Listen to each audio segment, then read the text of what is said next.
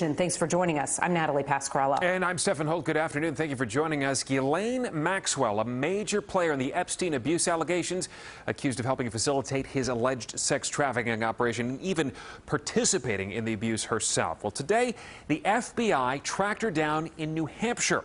Let's go to our chief investigative reporter, Jonathan Dienst, in the newsroom. John, you broke this story. What new information do you have for us? Well, socialite Ghislaine Maxwell was arrested by the FBI around 8:30 this morning. She'd been hiding out in a 150-acre estate, apparently paid for with $1 million in cash.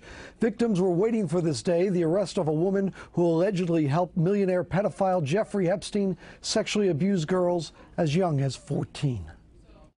Ghislaine Maxwell, Epstein's one-time girlfriend and now accused sex trafficker, was put in handcuffs, the FBI taking her into custody at this New Hampshire estate.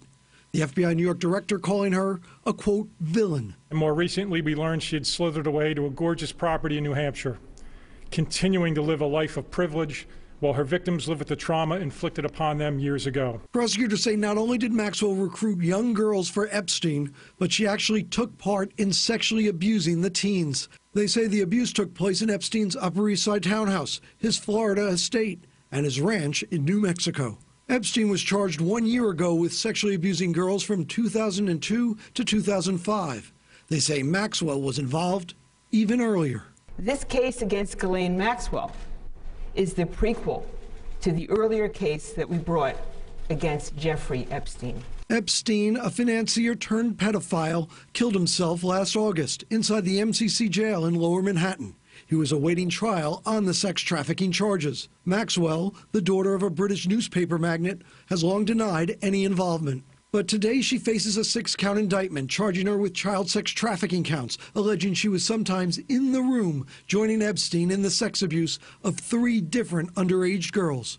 She is also charged with perjury for allegedly lying under oath in a lawsuit filed by one victim. Victims have long alleged there were others, including Maxwell, who helped Epstein recruit and sexually abuse them. So I follow Ghislaine up the stairs, and there's this man laying naked on a green massage table. The Epstein case shook the world of finance and even British royalty. Prince Andrew has been accused by one alleged victim of wrongdoing, allegations he denies.